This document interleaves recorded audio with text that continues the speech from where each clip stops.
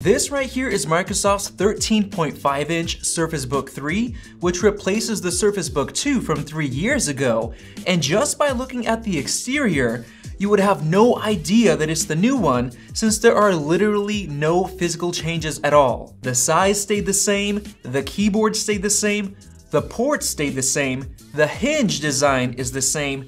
Basically everything is identical between the two, except that the new model has updated internals. So before I talk about all the changes and how I feel about this laptop overall, I want to show off some of the highlights or things that I like about it. This is probably one of the most unique laptops thanks to its hinge, which allows you to detach the display and use it as a tablet. This means that the new 10th gen Intel processor is built into the tablet portion, but at the same time, the keyboard portion holds an extra battery and an updated GTX 1650 Max-Q graphics card for extra graphics performance. Along with that, the magnesium body and the build quality is great, and it really does look like a nice and premium laptop. The display is nice, sharp, and color accurate with a 3:2 aspect ratio, which is great for web browsing and using it as a tablet. It's got a nice variety of ports as well, and the keyboard is probably one of the best that I've ever used. The front-facing camera is excellent, packing Windows Hello for automatic login, and it even has an 8-megapixel camera on the back. It's also nice that you get Wi-Fi 6 connectivity as well. So overall, it's a very premium device with up-to-date specs and a lot of flexibility to use as a laptop or as a tablet. But my big issue with this 2-in-1 is that in the past 3 years, the competition has gotten so much better, while the Surface Book hasn't really changed at all. The hinge hasn't been redesigned or slimmed down, so you still have that gap in between both portions.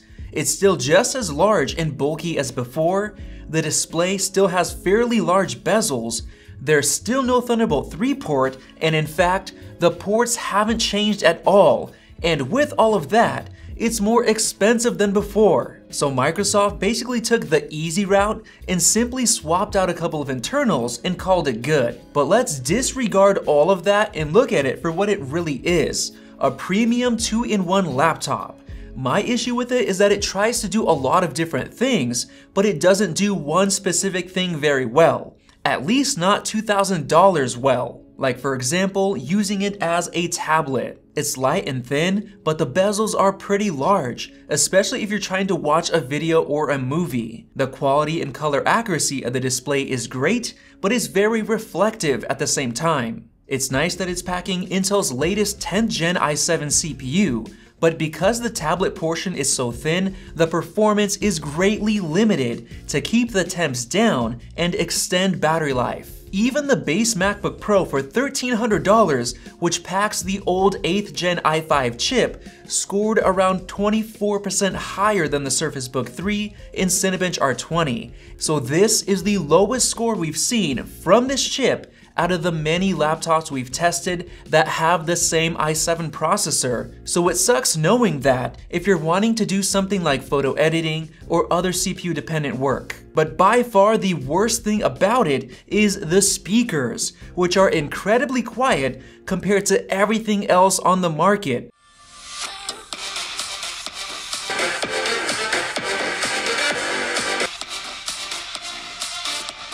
So while you can use the tablet to watch a movie, the speakers are just terrible. So looking at the Surface Book 3 from a tablet perspective, there are much better options on the market. Now, if you're looking at it from a laptop perspective, it's larger and bulkier than the competition because of the detachable hinge design, and the performance is worse than much thinner and lighter laptops that have better speakers and trackpads. And I experienced issues where the keyboard and trackpad would be unresponsive when reconnecting the tablet, so I'd either have to close and open the display or disconnect and reconnect it again to get it to work. A major selling point of the Surface Books are the dedicated graphics. The GTX 1650 graphics card offers a lot of performance for getting productivity work done, but because of the 2-in-1 design with the thin tablet, the processor's very limited performance is going to bottleneck the graphics card in things like video editing, graphics rendering, photo editing, and more, so the extra graphics power kinda goes to waste. And in terms of using the graphics card for gaming, the 3:2 aspect ratio display isn't a good fit. It's pretty expensive for a gaming laptop, and it's only a 60Hz display, so there are much better options for gaming, even for those who want a premium laptop, like the Razer Blade Stealth 13. Or if you just care about gaming, there's the $1,300 HP Omen 15, which comes with a much more powerful RTX 2060 and a 144Hz display. And with that laptop, you can actually take off the case and upgrade everything from the M.2 SSD and the RAM to the battery, and you even have the option to add your own 2.5-inch SSD. But with the Surface Book 3, you literally can't upgrade anything at all due to the design, which was pretty awesome in 2017, but now in 2020, it's just not that special anymore. And if you want this model with the i7 and the GTX 1650 graphics card, you're paying $2,000 and only getting a 256GB SSD, which isn't upgradable. So basically, I've realized that the market for the Surface Book 3 is very small. You'd have to want a large touchscreen tablet with an x86 processor. You'd have to not care about speaker quality at all, and you'd also have to want a laptop with a great keyboard and a dedicated graphics card for limited productivity work that doesn't need great processor performance, or maybe some gaming on the side. And honestly, that's a pretty specific market, and considering how good the competition has become over the last 3 years, I have a very hard time seeing how many people the Surface Book 3 would be great for. We now have the Magic Keyboard case for the iPad Pro, so if you need a capable tablet that can also be used as a basic laptop, it's great. Or if you want a dedicated graphics card in a small laptop, then the Razer Blade Stealth 13 packs all of that in a smaller and lighter package with lots of improvements over the years. Or if you don't need graphics power, the Dell XPS 13 is also a much better choice in practically every way and for less money.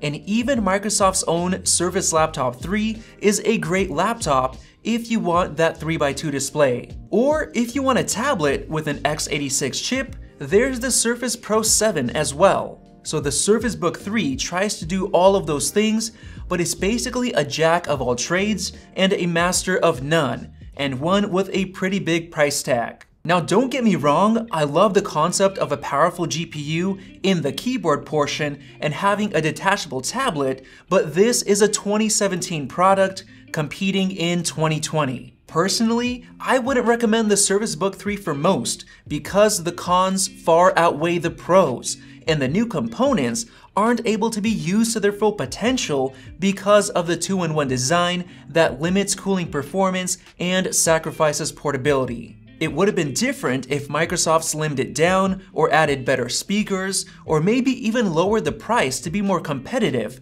but they didn't. But hey, people are still buying it, so if you chose to buy the Surface Book 3, let us know why you did down in the comment section below.